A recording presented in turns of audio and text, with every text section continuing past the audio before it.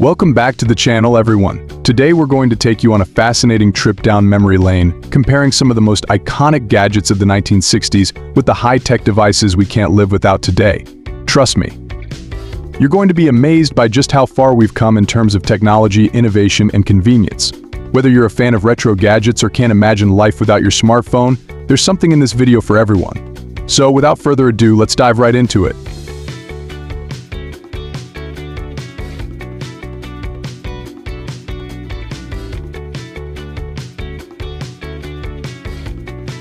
One television in the 1960s vs. Smartphones today. Let's start with the undisputed king of household gadgets in the 1960s, the television. Back then, the TV was the centerpiece of every living room. Families would gather around the big, boxy screen to watch the evening news, their favorite sitcoms, or the latest episode of Star Trek. For most people in the early 60s, these TVs were still black and white, and owning a color TV was considered a luxury. But by the middle of the decade, color television sets started becoming more affordable, and they quickly became a must-have in every American household. It's funny to think about it now, but back then, having a TV was the pinnacle of home entertainment. Most people only had a few channels to choose from, and when your favorite show came on, you had to be there at the right time. No pausing. No rewinding, just real-time entertainment. It was an experience that brought the whole family together. But if you fast forward to today, the smartphone has taken over that role and so much more. It's not just a source of entertainment, it's a tool for almost everything you do throughout the day. Think about it, your smartphone is your TV, your radio, your newspaper, your calculator, your alarm clock, and your computer, all wrapped into one sleek little device.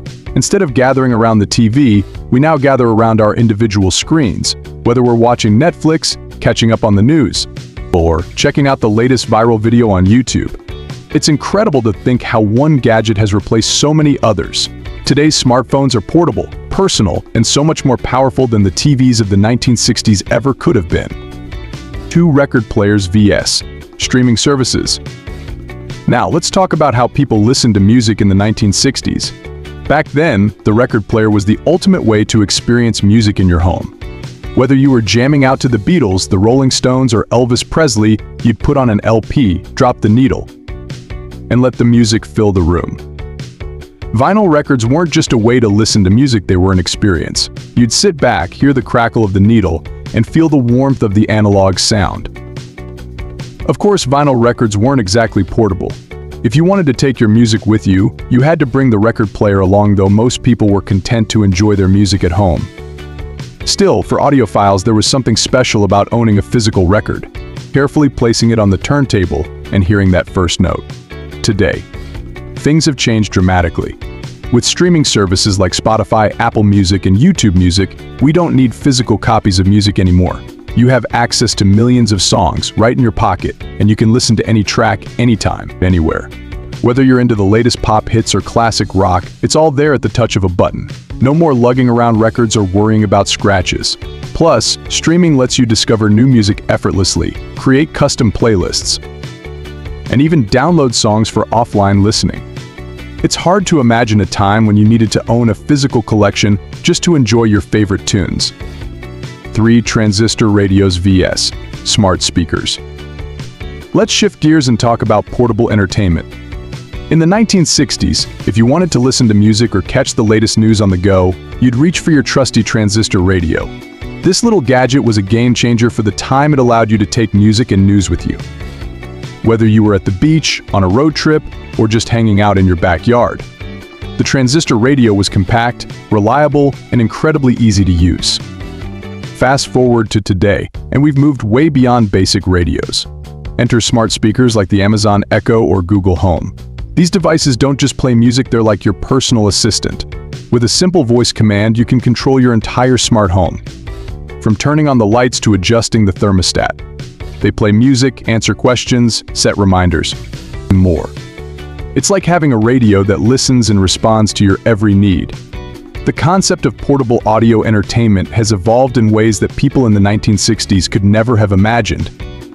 4 film cameras vs. smartphone cameras. Now, let's talk about photography.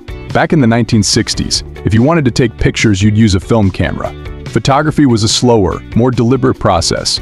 You'd load up a roll of film, take your shots, and then wait sometimes for days or weeks to get them developed. There was no instant feedback, so you had no idea if your photo came out right until you saw the final print. But for its time, it was still an exciting way to capture memories. Today, things couldn't be more different. Our smartphone cameras are light years ahead. With just a few taps, you can snap high-quality photos and videos, preview them instantly, and even edit them right on your phone. The convenience of having a camera in your pocket at all times has completely changed how we capture and share our memories. No more film, no more waiting, everything is immediate, and it's never been easier to take stunning photos with just a tap. Live manual typewriters vs. laptops, tablets. Lastly, let's talk about writing. In the 1960s, if you had a big project, whether it was writing a novel or typing out a letter, you'd be using a manual typewriter. These machines were heavy, loud, and required serious effort to get through a day's work. Typing was a physical task. There was no backspace key, no copy-paste, and every mistake meant starting over.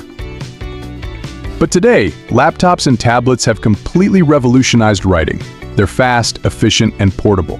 You can type, edit, copy, paste, and share documents in an instant. Plus, with the internet at your fingertips, you have access to everything you need to get the job done, whether it's research, collaboration, or design. It's hard to imagine going back to the days of clunky typewriters when we have all this technology making our lives easier. So there you have it, 5 gadgets from the 1960s and their modern-day equivalents. It's amazing to see how far technology has come, transforming not just the gadgets we use, but how we live our daily lives.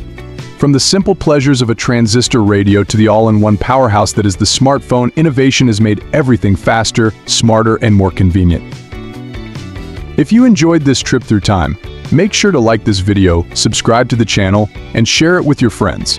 And let me know in the comments what's one piece of old-school tech you'd love to see make a comeback. Thanks for watching, and I'll see you in the next video.